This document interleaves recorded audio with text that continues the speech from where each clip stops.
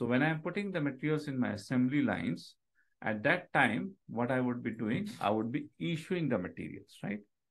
So you can issue the material manually, or you can also issue the material automatically. You will just do one transaction, order confirmation, and all the material will get issued to the production order automatically. But there can be the manual steps to issue the material to the production order. When we say issue the material to production order, it means getting consumed. So what I'm trying to mean here, that we are trying to produce something, right? In these different assemblies, this different material would be used.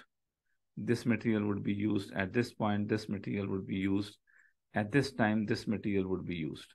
Use means when the assembly is happening, this material will part of this assembly. This material will become a part of this assembly, which means the stock of this material should be reduced.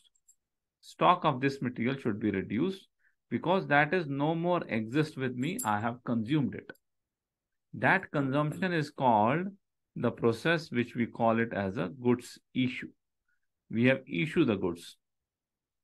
We have removed from our inventory and we have issued the goods. To whom we have issued? We have issued to a production order. Production order has consumed the raw materials or the child components. And at the end here, after the assembly has been done, your final finished goods would be produced, and then you need to show this inventory of the finished good, that this one material of as a finished good has been produced, and that should store as your stock. This FG1 stock should be showing, and these SFGs and this raw material stock should get reduced. Reduction of these stocks is called as a goods issue, or another terminology is backflush. We call it that these materials are backflush when you would be creating a production, you would be confirming a production order.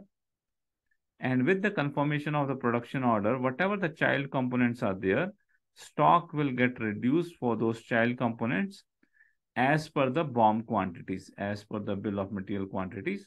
Stock will get reduced with the confirmation. You need not to manually consume one by one each component to the production order through the MIGO transaction. That is called backflushing. Okay, that is called backflushing.